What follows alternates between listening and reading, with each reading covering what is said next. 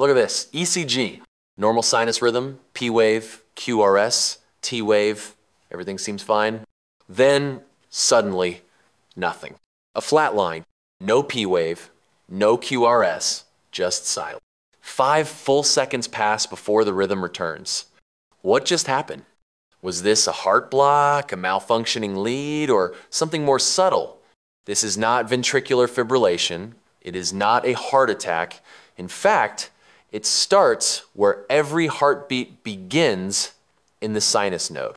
You are looking at a sinus arrest, and in this video, we are going to break down what that really means, how it differs from a sinus pause, what causes it, how to recognize it on ECG, and why it might be the most silent danger hiding in plain sight. First, we need to understand the sinus node itself. The sinus node, also called the sinoatrial node, is a small group of pacemaker cells located in the upper right atrium of the heart. It generates electrical impulses that set the pace for the heart, typically 60 to 100 times per minute. When the sinus node works properly, every heartbeat starts here. But what happens if and when it fails? That's the topic for today's lesson. Good news is, it doesn't fail much often or permanently, but when it fails even for a moment, we get a pause in the rhythm. That pause can be short or long, predictable or random, and depending on those features, it can be classified as a sinus pause or a sinus arrest. So what exactly is a sinus pause? A sinus pause is a brief failure of the sinus node to generate an impulse. On an ECG, you will see a sudden break in the rhythm. A P wave is missing. But after a short gap, the rhythm picks back up in perfect sync. The timing is preserved. It is as if the sinus node skipped a beat, then got back on schedule. Now compare that to sinus arrest. Sinus arrest is a longer, unpredictable failure of the sinus node. There is no P wave, no electrical activity, no heartbeat, and unlike sinus pause, the timing is not a multiple of the previous rhythm. It is irregular, off schedule, and sometimes it is followed by an escape beat. Let us take a closer look at that on ECG. Here's a regular sinus rhythm. We see consistent P to P intervals. Then, a sudden break. No P wave, no QRS, flat baseline. In a sinus pause, the next P wave appears exactly where the next beat would have been if the rhythm had continued normally.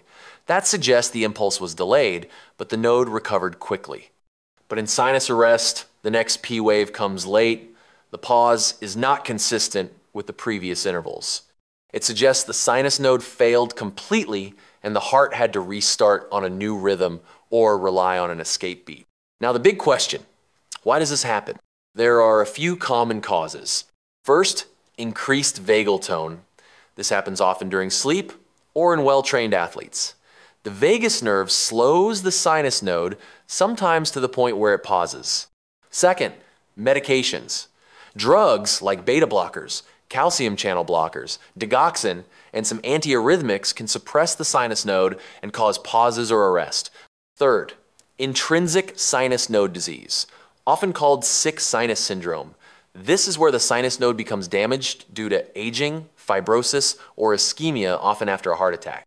Other causes include electrolyte disturbances, especially high potassium, hypothyroidism, and some infections or inflammatory conditions affecting the heart. So what happens to the heart during that pause? If the sinus node fails and no impulse is generated, the heart must rely on a backup called an escape rhythm. The most common is a junctional escape rhythm coming from the AV node. These beats are slower, around 40 to 60 beats per minute, but they are enough to keep the blood flowing. If the AV node fails too, the ventricles may generate a rhythm on their own. This is a ventricular escape rhythm, even slower, around 20 to 40 beats per minute. But if no escape beat occurs at all, the result is asystole, a flat line. That is when sinus arrest becomes life-threatening. In some cases, patients may have brief seizures or fall injuries because of sudden loss of consciousness. Now, what do we do about it? Diagnosis often requires long-term monitoring. A standard ECG might miss a pause unless it happens during recording.